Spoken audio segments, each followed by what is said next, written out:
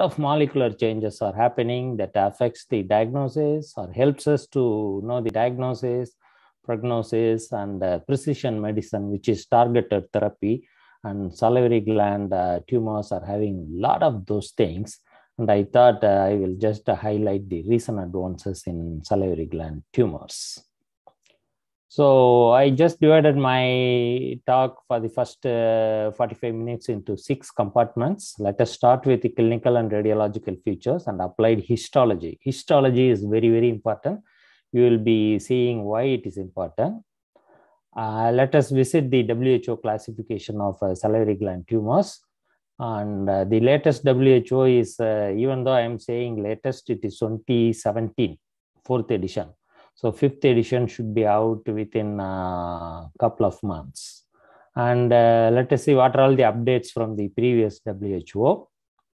And I want to take major part of my discussion on pattern analysis of salivary gland tumors. And we have to do the pattern analysis by architecture and cell type. Let us also see the molecular changes where the recent advances are happening. And what are the surrogate IHC markers? And more importantly, I used to tell, we are trying to help the surgeons and the oncologists, medical and surgical oncologists, to treat the diseases. And we should know what they're expecting. And we should follow some guidelines like NCCN guidelines. I know how many of you may be using it, but I want to stress the application of pathology in the practical aspect in the treatment of the patient. And finally, let us finish with take-home messages and references. So let us start with the references. And these are the 6 references I want to give. Number 1, by Lester D.R. Thompson. See, we used to have a mentor in pathology, but single mentor is not enough now because pathology is growing and every system you have to keep yourself updated. So I used to have mentors for each system. And for the head and neck pathology, my mentor is Lester D.R. Thompson. I want to thank Dr. Thompson for his sense of humor is great. And in the Pathcast, he has a video on, is it a question? If you put the question mark, it's like a question. Who keeps changing the names of salivary gland tumors? Okay. But when you put it as an exclamatory mark, it is the answer. WHO keeps changing the names of the salivary gland tumors. It's a beautiful talk. I kindly request all of you to go and listen to Lester D.R. Thompson. And I take again this opportunity to thank him for keeping me updated in salivary gland tumors. The second reference is salivary gland tumors. Again, update on the latest WHO classification from Diagnostic Histopathology 26.4. Third is practical immunohistochemistry in the classification of salivary gland tumors. This is the latest one from Seminars in Diagnostic Pathology, and I think it's in February issue this month. And fourth one is the NCCN guidelines. Remember the head and neck version 2.2020. It's like Endiran.2 version 2. Okay, it's again in July 2020. And the fifth reference is molecular pathology of salivary gland neoplasms, diagnostic, prognostic, and a predictive perspective. This is very essential. Whenever you know a lot of molecular changes are happening, but in which field it will help in pathology? Is it for diagnosis? Is it for prognosis? Or is it for predictive targeted therapy? That is very important. Understanding of that is very important. And this is from March 2021, Advances in Anatomic Pathology.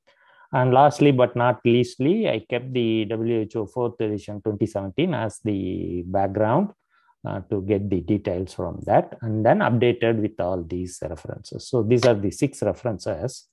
And I thought I have to put some stickers for you to take snapshots. You see this spiky person, that means you take a snapshot of that screen.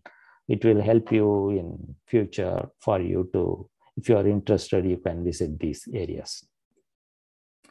Great. Let us go to part 1, clinical radiological and applied histology.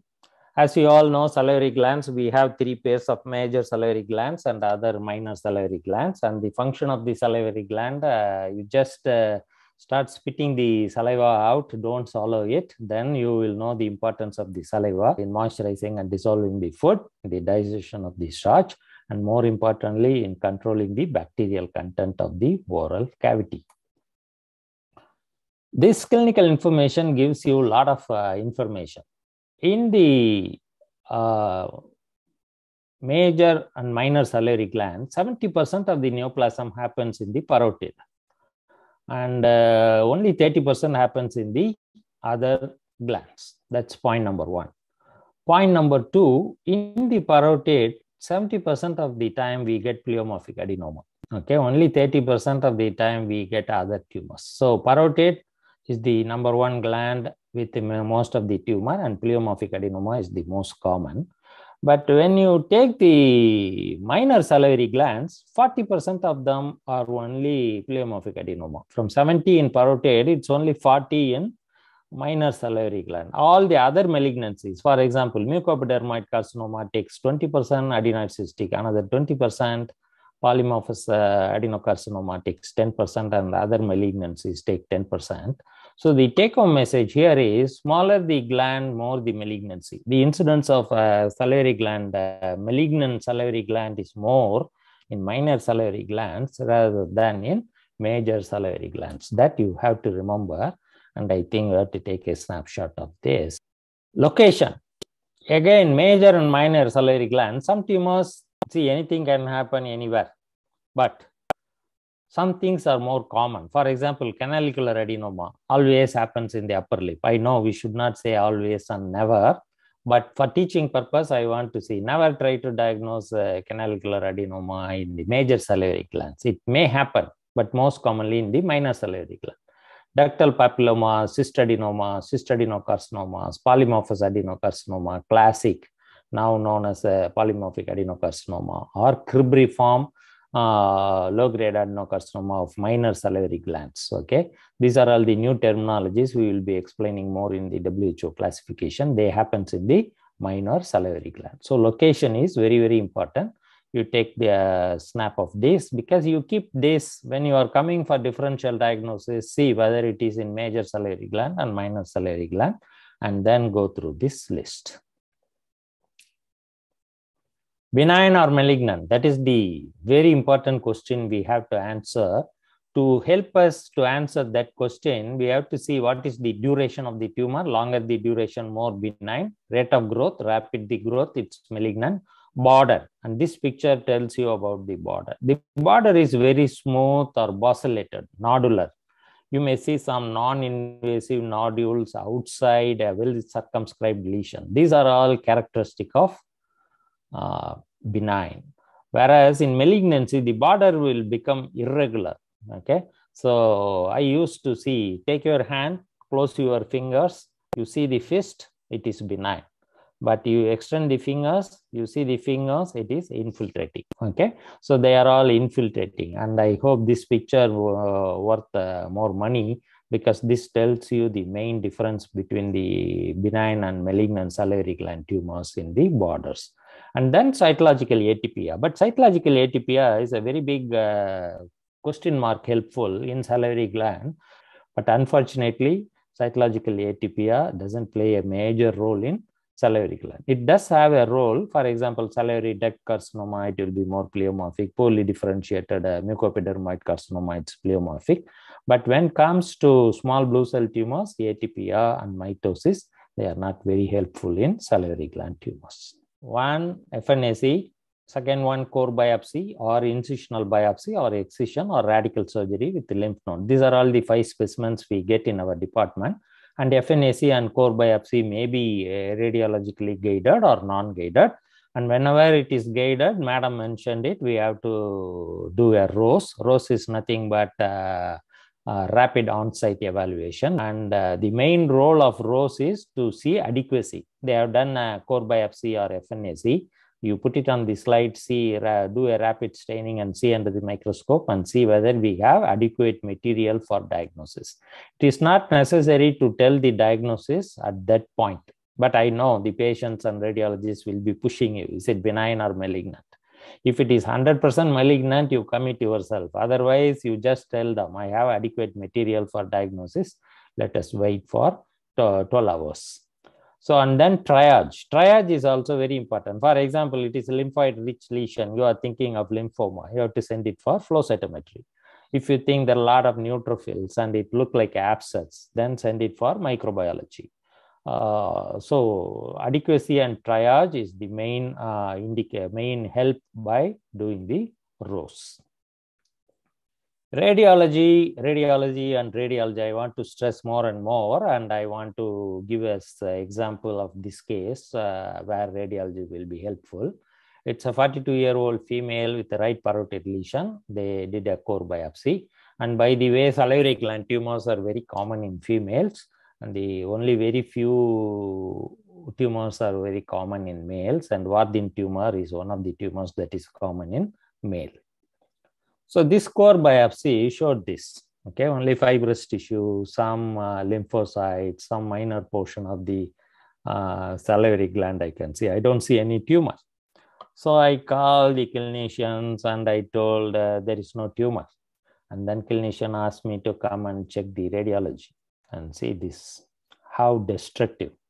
And I'm ashamed to call this as tumor because this is a very big, even it is invading the eyeball, okay, destroying the sinuses, extending in all the directions wherever it can extend. So after seeing this radiology, no way this may be tumor. And whenever there is a radiological and histological discordance, you have to think of sampling error and interpretation error. Sampling error, probably they might have done biopsy from the peripheral, but with this big tumor, it is very unlikely. So the best thing for histology is go for deepers. And I did some deepers, get some more salivary gland, some more lymphoid tissue, and another deeper, you can very nicely see the core biopsy, adenoid cystic carcinoma. Okay, so in real life, it's very, very important to correlate with radiology. Okay, and just don't see the radiology report. Any problem cases, you take the clinician, go to the radiology department, sit there, pull the radiology, and then check.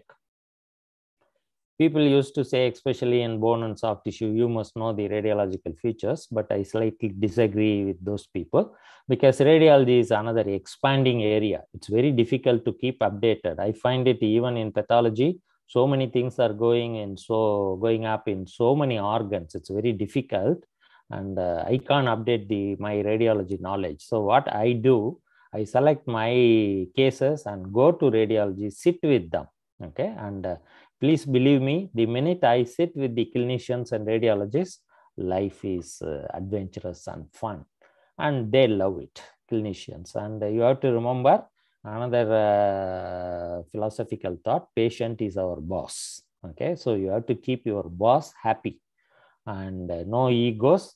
You should have a very close relationship with radiologists and clinicians. So radiology is part of pathology. It is gross pathology. Okay, so that you have to remember. Without radiology, never sign out any difficult cases. All the cases, especially the difficult cases, you have to take radiology for the diagnosis. And please remember, radiology is part of gross pathology. And in radiology, we have a lot of technologies, ultrasound, CT, MRI, and the new kit in the block is PET, positive emission tomography. And I love this PET because it shows activity. And in difficult cases where they fail to get material in the first or second attempt, I ask them to do PET. And I ask them to guide the biopsy from the PET guided, PET positive area. Whenever possible, go for core biopsy, because FNAC is very good, but it has its own advantage and disadvantage. And the whole world is moving towards core biopsy. And when you have the core biopsy, you have to individually take the core and put it in the paraffin block. When you get a lot of material like this, you select the core, okay, take the major cores and separate them in the core biopsies. Remember, these are all needle biopsies, and when you put everything together, they become a noodle biopsy. And you may miss the tumors when you put everything together. And this shows you what are all the possibilities where you can miss the tumor. For example, the light gray one is the core biopsy and black is the tumor. If you put a single core and if you embed it, embedding is very, very important in core biopsies again. And when you embed it very nicely in a single plane, then your chances of getting tumor is very high. Okay, but when you embed very irregularly and sometimes in the superficial trimming, you may lose the tumor. Or if you embedded the tumor in the paraffin block, you may not cut it in the initial sections. This is what happened in the example case which I showed. Initially, there's only non-tumors, but after radiology, we went to deeper and we got the tumors. And the problem in putting multiple cores in one block, they all curl up, okay? And that I love this terminology, noodle biopsy. Chances of missing the tumor is very high when you put multiple cores in one block. That's about the clinical features. We will go to histology. Salivary gland histology is very important to understand the tumors of salivary gland. And here you can see the salivary gland tissue, and these are all the functioning lobules. The functioning lobules are arranged in a zigzag pattern, okay? And it will have connective tissue in between the lobules. The lobules are predominantly made up of acini. You will see it in high power. And the acini gets drained by the ducts, and the major ducts are situated in the connective tissue. So remember,